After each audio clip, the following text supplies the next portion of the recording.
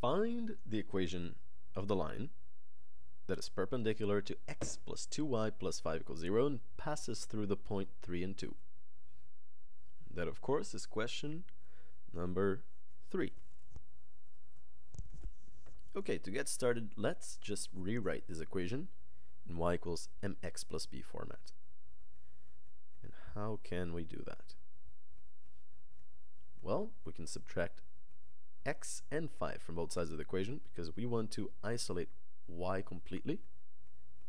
So 2y is equal to negative x minus 5. Then I can divide both sides by 2. So y is equal to negative x over 2. There's a hidden 1 here, so I can rewrite this as negative half x minus 5 over 2. Fantastic.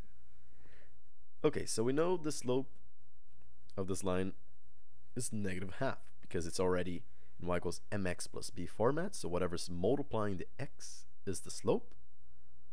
So that is the slope of this line. But we're interested in the perpendicular slope because that is the perpendicular slope is going to be the slope of our new line because the lines are perpendicular.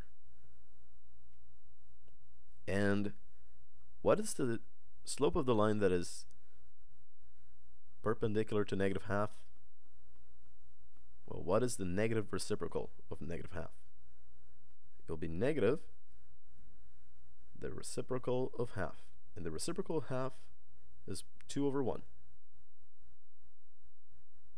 But we already had the negative here, so I almost forgot that. There we go. Negative, negative make a positive. So we get positive 2 as the perpendicular slope to negative half. So we always just switch the signal, right? And of course the reciprocal of half is just 2. Fantastic. So now this is going to be the equation of our new line. We can plug 2 in for m, and we know that the line goes through or passes through the point 3, 2.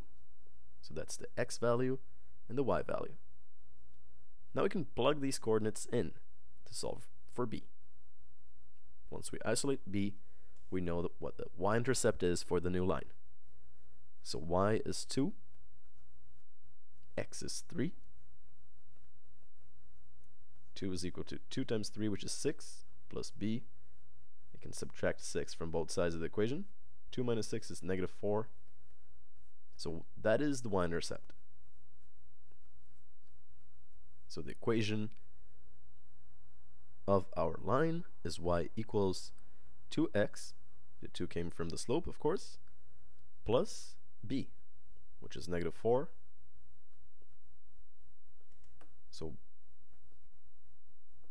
here we have y equals 2x minus 4. Sorry, I just blanked out for a second. Here we go. And that is the equation of the line that is perpendicular to x plus 2y plus 5 equals 0 and passes through the point 3 and 2. That's it.